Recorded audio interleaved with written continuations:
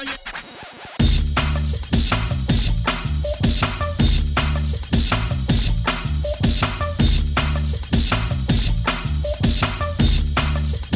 I was stranded on an island and the one dish I could choose to eat would probably be vegetable stir-fry with tofu.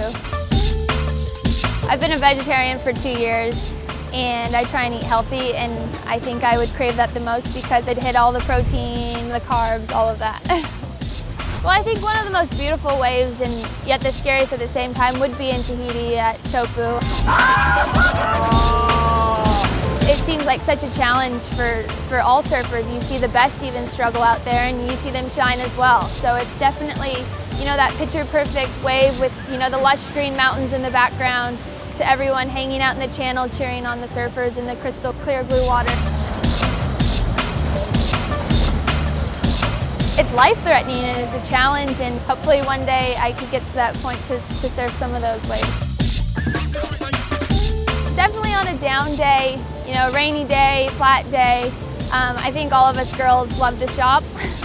And, you know, either like a good exercise in the morning just to get your day going, and, you know, surfing as an athlete, you always want to, you know, be fit and keep that going. But I think the girls on our downtimes, we love shopping, especially in different countries.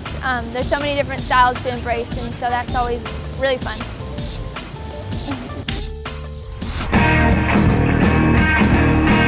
The performance of women surfing is going up, and I think all of us are pushing each other, and, you know, there's kind of a new standard that we need to perform at.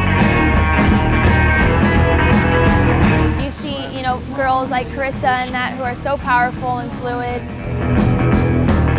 You know, you'll see Sally and Courtney who are just straight athletes. You know, the girls are incorporating airs and tricks like that, and it's great. It pushes all of us, and I'm just really excited to be a part of it.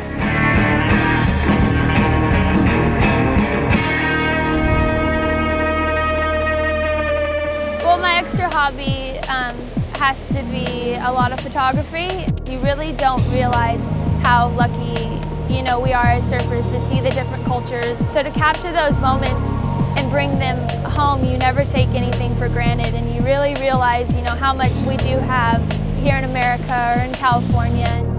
With photography, you're never going to see that moment that you took that photo ever again, and so it's kind of like to go in the future and look back in time and just, you know, reminisce on those good times and the places that, you know, I've been, and it's just something very special you can share with your friends and your family, and they can enjoy those without being at those places with you.